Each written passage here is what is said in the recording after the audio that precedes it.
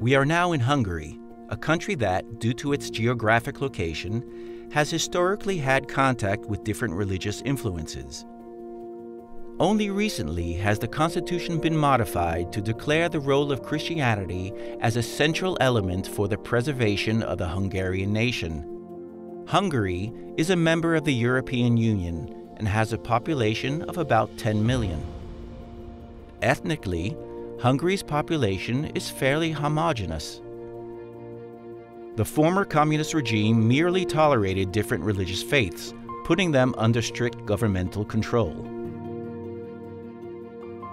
After 1989 and the fall of communism, Hungary established a multi-party democracy with freedom of worship. In the last decade, the country has witnessed a fear of uncontrolled immigration. The modification of the Constitution in 2011 gave a special role to Christianity, and as a result, the neutrality of the state towards different faiths has symbolically declined.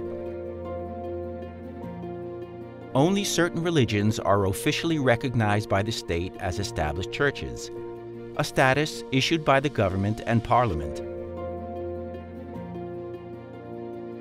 The Catholic community is the largest faith group. However, Hungarian society is becoming increasingly post-Christian because in people's daily lives, religion doesn't play a prominent role anymore. In fact, many citizens only formally belong to their religious community.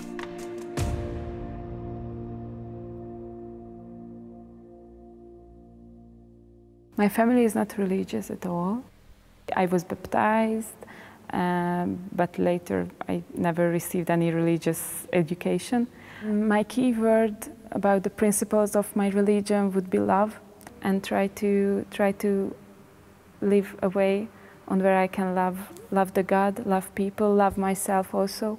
And I think this three relation is the most important for me.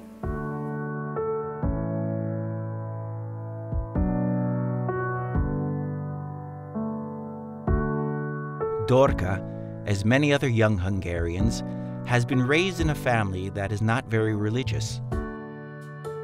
At the age of 16, she joined the Catholic community, led by a personal spiritual inclination. She organizes events to raise awareness on ecological issues and invites people to live in harmony with nature. Faith for me is a bit more important than religion or than even the church.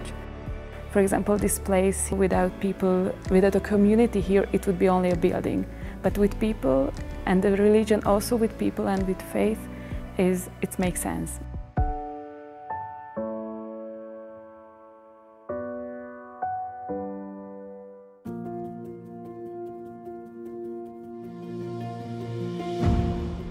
According to a new law on churches, the government has the right to decide which religious communities it wants to cooperate with, and which ones will receive more funds for schools and other activities. In this way, there are connections and a relationship between state and religion, but the state remains dominant. On the government, we have this political party, and it says that we are a Christian nation, and I think it's not good for the minorities who are not Christians, but Hungarians, and it's not good for the Christians. Because the Christians now it has the pledge on themselves that, okay, now they are the people of the government and they must put their X on the voting to them, and I don't know what else.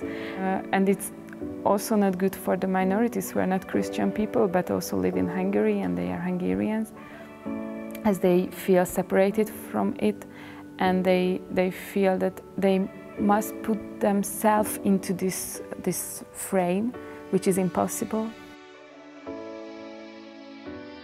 So religion and my faith wanted to be together, to unite all the people of the country and accept that how they are.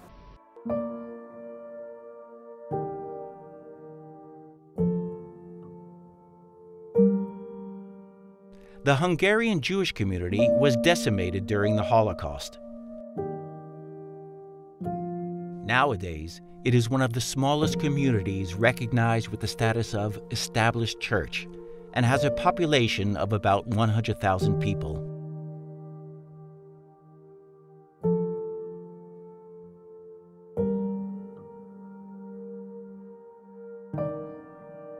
Religion for me means the way I live.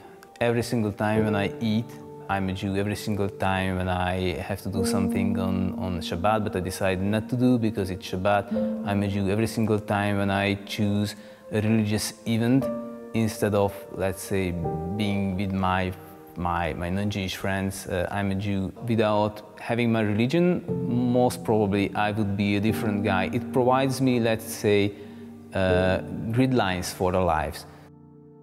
Benjamin is an engineer and project manager in an important company in the energy industry in Budapest. What was really strange for me when I first met with the trace of anti-Semitism. So when the first time they told me that it's bad that you are a Jew, and that happened as soon as the beginning of the high school. The Jewish and the Roma minorities had been the main target of the Hungarian extreme right. But following recent immigration, this discrimination has been redirected more towards the Muslim community. Anti-Semitism at Hungary is absolutely present, and I would say it infiltrates or impregnates the big part of the societies. You can meet with the prejudices all around in every group, I would say. I always felt that I'm a member or part of a minority, but in the past decades, I would say, I started to feel that it's a wrong thing. So I started to feel from the society point of view that I am indeed a member of a minority. It's quite strange for me when someone is asking me if you are Hungarian or a Jew, because I'm a Hungarian, so that's the community I belong to as a nation. So for me, it was never a question of a choice. My grandparents and the parents of my grandparents lived here, and they were fully Hungarian. So there were always people, I guess, who thought that you can be either Jewish or Hungarian, but you cannot be both.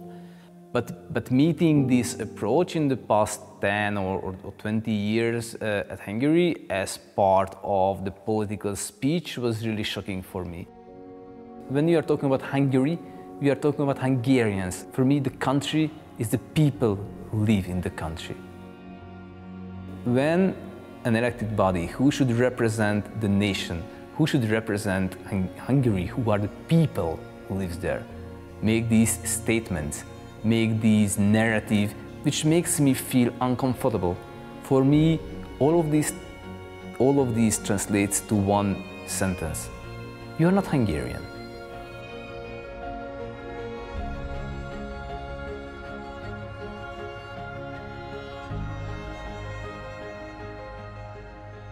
Do I want my children to be raised in this country?